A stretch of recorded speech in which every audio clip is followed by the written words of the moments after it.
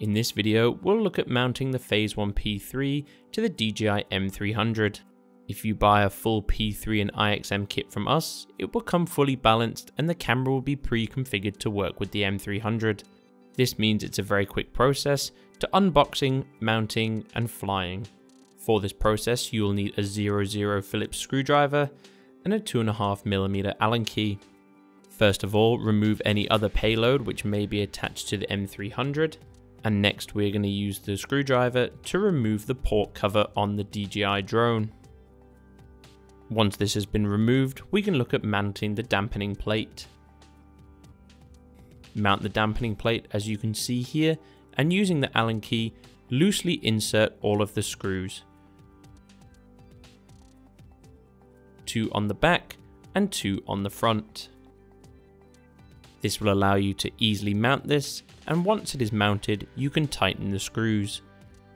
These should be secured with Loctite.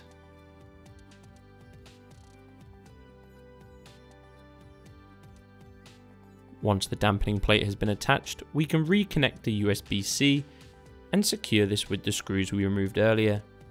Once again, Loctite should be used here. Now that this is all attached, we can attach the legs to our M300 and turn it over. Now we can connect the P3 for the first time by lining up the unlock symbol to the front and rotating this until it locks into place. As we can see on the close-up, there's a small click when this gets to the right position. Once this is in place, we're ready to power up. First of all, power on the M300 controller, and then power the M300.